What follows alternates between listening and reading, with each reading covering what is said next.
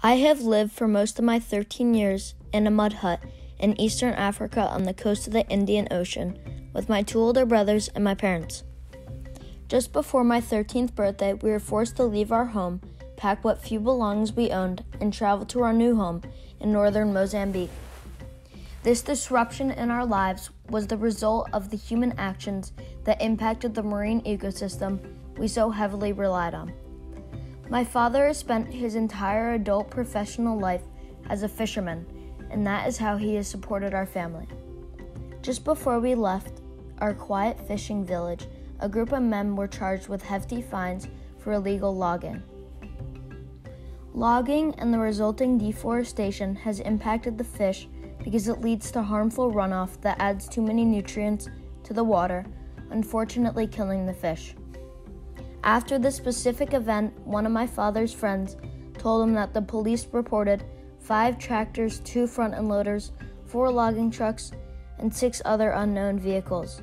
Reporters say that police confiscated cell phones, cash, and other belongings found on site.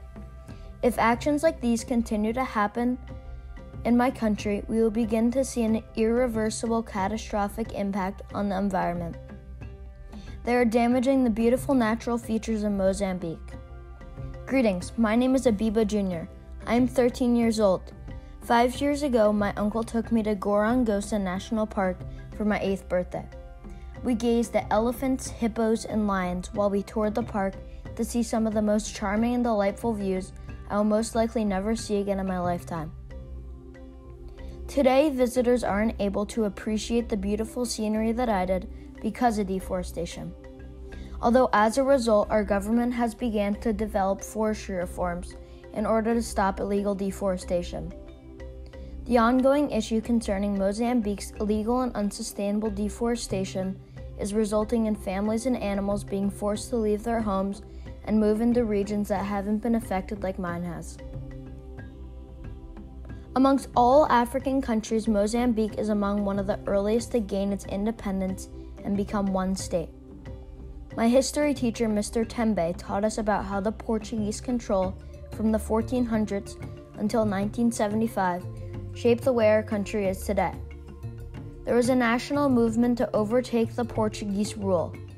In 1975, we gained independence after defeating the Portuguese government. Later, they established Frelimo, a national political group throughout the nation. Portugal reigned over my country for nearly 500 years. We gained many valuable resources within that long time span. Some of these include cashews, shrimp, sugar, cotton, tea, and much more. However, not all the Portuguese influence was positive.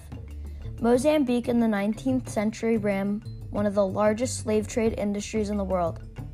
The slave trade was driven by an increase in need from the diamond industry in South Africa and the sugar industry throughout Africa. In the 19th century, more than 1 million innocent Mozambicans were enslaved and shipped to locations all around the world. Today, my country's population continues to grow to roughly 30 million citizens.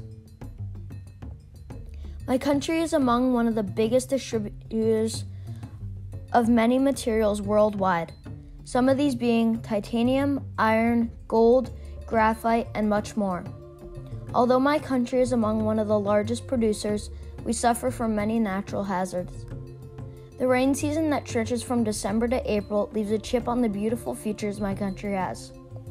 Throughout these months, we experience many floods, droughts, and cyclones.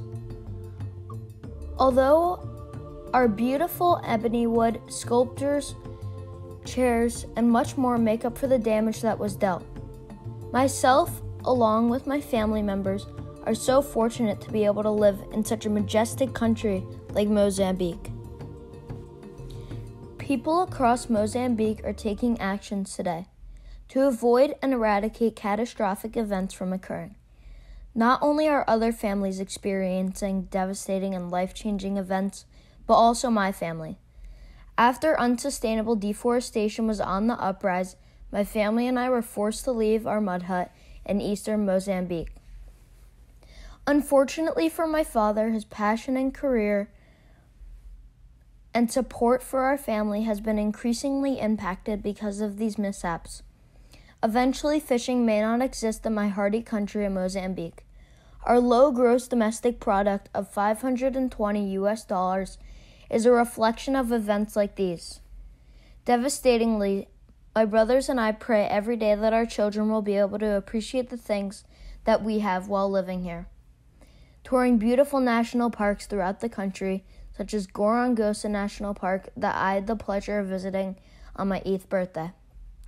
Fortunately, there may be light through the end of the tunnel, and today our country is beginning to produce forestry reforms preventing events like these from happening. Mozambique's illegal and unsustainable deforestation usage is beginning to affect citizens nationwide. If actions aren't taken soon, irreversible events will begin to occur.